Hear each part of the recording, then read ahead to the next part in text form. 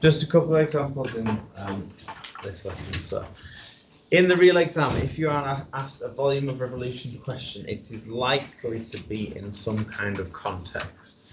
So they'll come up with weird and wonderful shapes. You might have to add volumes together. You might have to subtract volumes from each other. Various different bits and pieces. They sometimes mix it together with other topics as well. So they can, on the face of it, volume of revolution is not that hard because it's just a simple formula to learn, but they can add other bits and layers into it and stuff. Okay. An important thing to look out for is if you need to give units with your answer, occasionally there'll be unit conversions as well. So just look out for those because there'll be marks for those on the mark scheme. Now, I want to change this example one ever so slightly just to make a point. So, instead of the equation being this, I want it to be y equals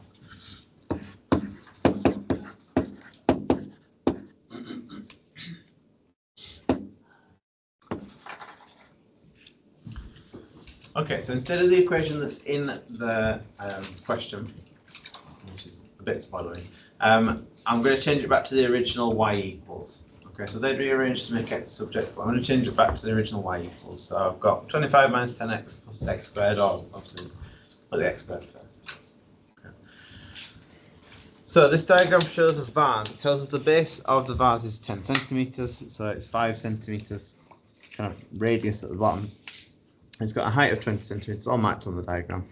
The edge of this vase is modelled by the equation that I've just replaced in here. And it says it's formed by rotating the shape 360 degrees about the y-axis. So we are going to need x squared to be the x to be the subject of this. And first off, it asks us to use the model to estimate the capacity of the vase. So we know we're going to do a volume of revolution. Now, the reason I've changed it back to the original one here is because we need to rearrange this, and sometimes you do this, you might have to rearrange it to make x the subject. If you've got a quadratic and you're rearranging to make x the subject, you're going to complete the square on this, which in this case, it does just factorize to the squares. It won't always, but we complete the square on this, and then we're going to make x the subject. Okay, so we're going to square root both sides.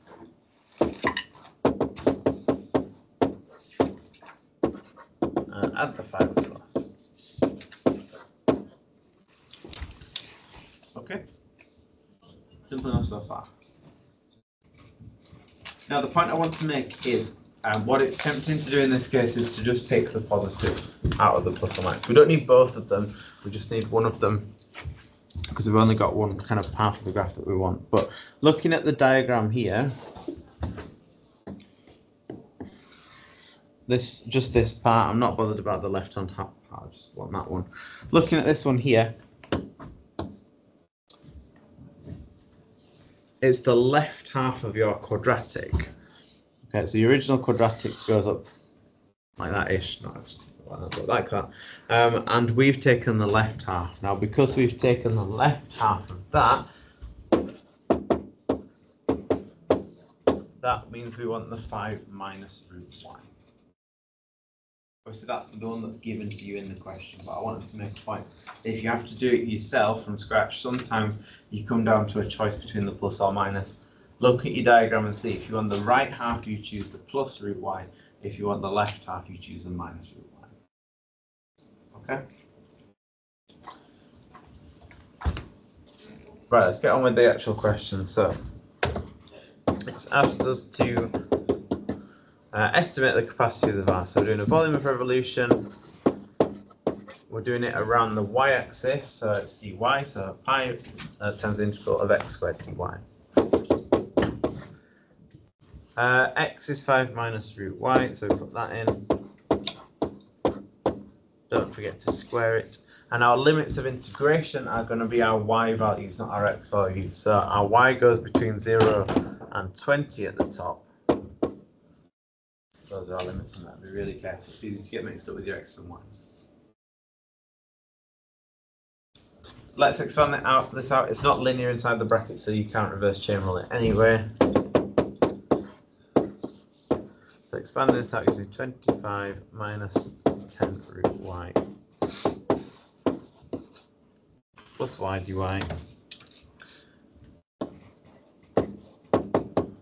Right, root y is a half, y to the half.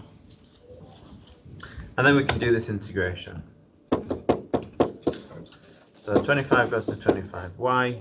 25y to the half, you add 1 to the power and divide by the new power. Give you minus 20 over 3, y to the 3 over 2.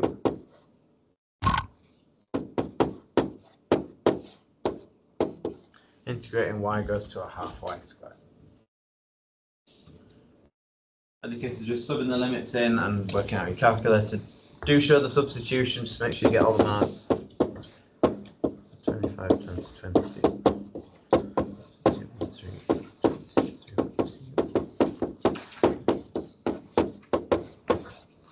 I'm not going to show the 0 substitution because I know it's going to be 0. I'll show the 20 substitutions and then work this out in your calculator.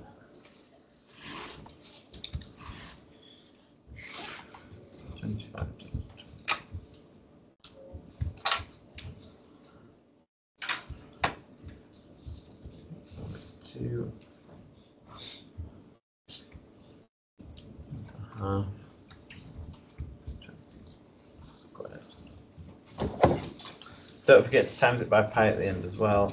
You could put the times pi up there. So 325.82. I'm just going to double check what the question said. So it just said use the model to estimate the capacity of the vase. It didn't say anything about the accuracy of my answer.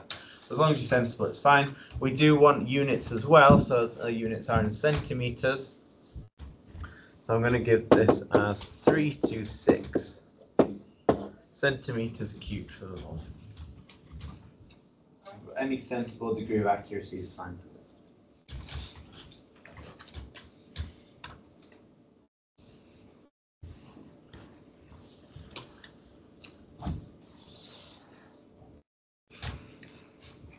The next bit then says the vase is initially filled to a height of 10 centimeters. So filled halfway. When the flowers are placed in the vase, 50 centimeters cubed of water is displaced. Determine whether the vase will overflow. So what I want to work out is the volume of this top bit here, and then compare it to 50 centimeters cubed. If it's bigger than 50 centimeters cubed, we're fine. 50 centimeters cubed can fit in there, no problem.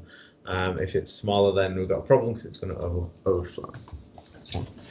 I'm going to do the same thing as before. I'm going to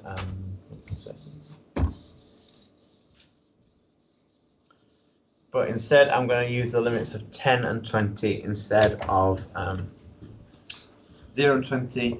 You could alternatively work out this bottom bit and take it away from the volume that we worked out before. That's fine as well. So I'm going to find the volume of the top bit going between 10 and 20 of x squared and y. Now we've done most of the work already because we've done the integration and stuff, so I don't need to do all that again. I'm just going to go down to writing out the integrated bit. 25 y minus 23 y squared. But this time we're going between 10 and 20. I am going to show the substitution even though I know what that value is. So subbing in 20.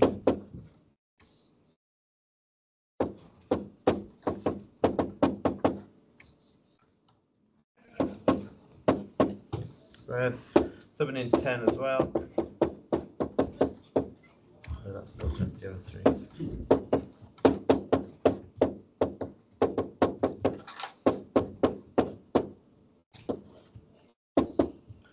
And then I'm going to work this volume out. Now we've got some of it already.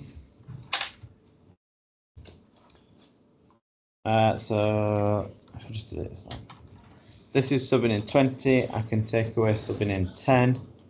So, and minus 25.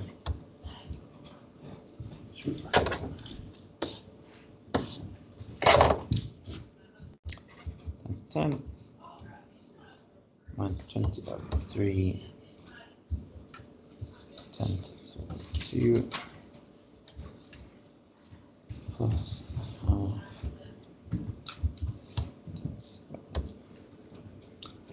So 14.5 and then times that by pi. 45.659.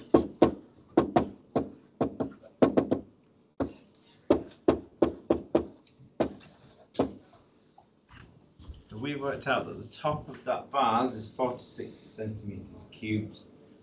If you displace 50 centimeters cubed, that's going to overflow. That's 50.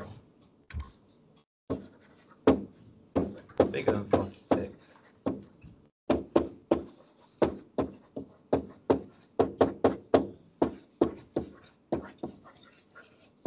The vase alone. Okay.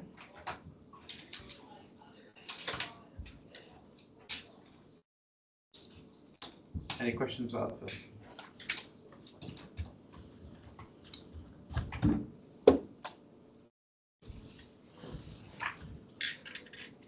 Last example then, so this one, circular spinning top made out of wood, width of 18 centimeters, which is marked in the diagram, and it's the cross section is shown here.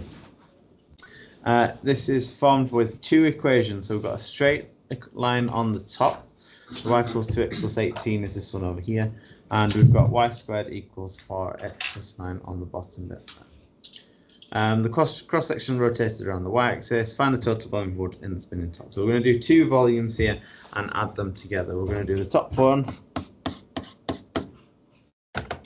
and the bottom one.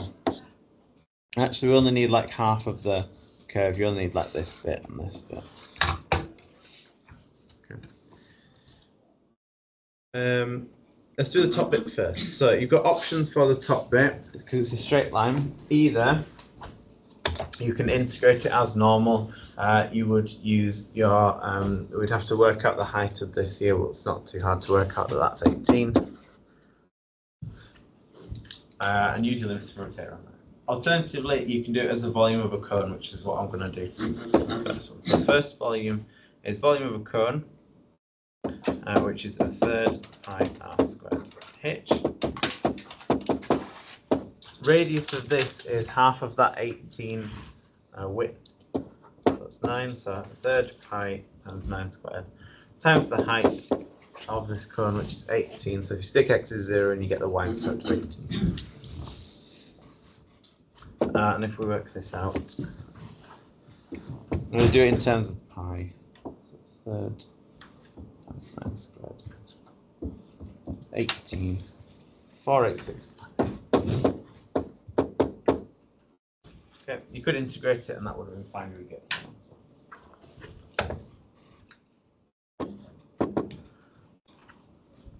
The second volume underneath the x-axis, we are rotating around the y-axis. I'm doing pi times the integral of x squared dy. And I also need my y values for my limits. So first thing I'm going to do, work out what limits I'm using. I'm using 0 for my upper limit because it goes up to the x-axis. I need to know where it crosses the y-axis for my lower limit. So if I set x equals 0 in here, I get y squared is 36. I get y is plus or minus 6. Hopefully, obviously this one's a negative one, so my lower limit's minus 6. What I also need to do is to rearrange this to make x the subject, because I'm doing x squared dy. So if I get x the subject, so divide by 4 and minus the 9. I can then substitute that in. I'm actually going to put this as a single fraction because I think it'll be a little bit easier. But either's fine. Get some answer. Now we're in a position to be subbing stuff in. So b is pi times the integral between minus 6 and 0, y squared minus 36 over 4 squared.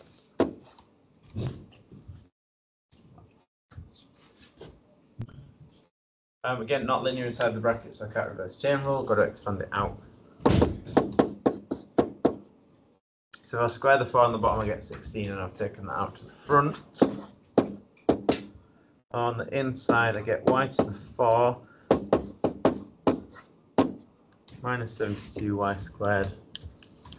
I don't know what 36 squared is off the top of my head. 1296.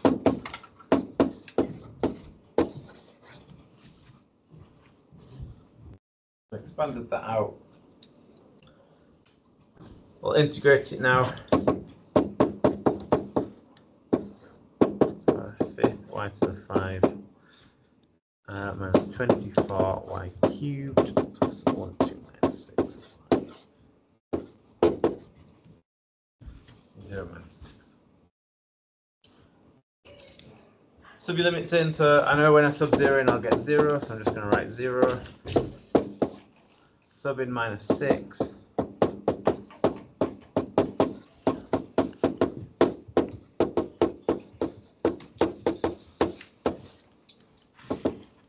And then we're going to work that out in our calculator.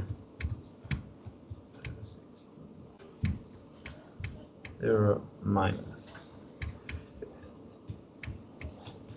6 minus 5. So not minus 5, positive 5.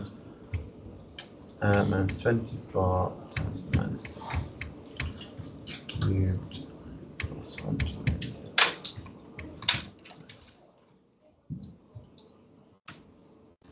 129605.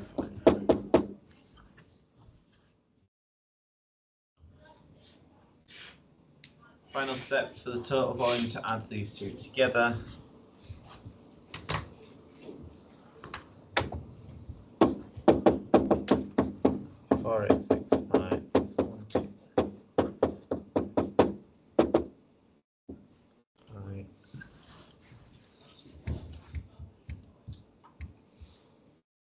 Three, 7, 2, 6, 5. Because this is in context, this one just asks you to find the total volume of the wood, so you might get away with that. That'll be fine. I'm going to give it a decimal, but I do need units with my final answer. So as a decimal, that's 2, 3, 4, 1 centimeters cubed. 2, 3, 4, 1.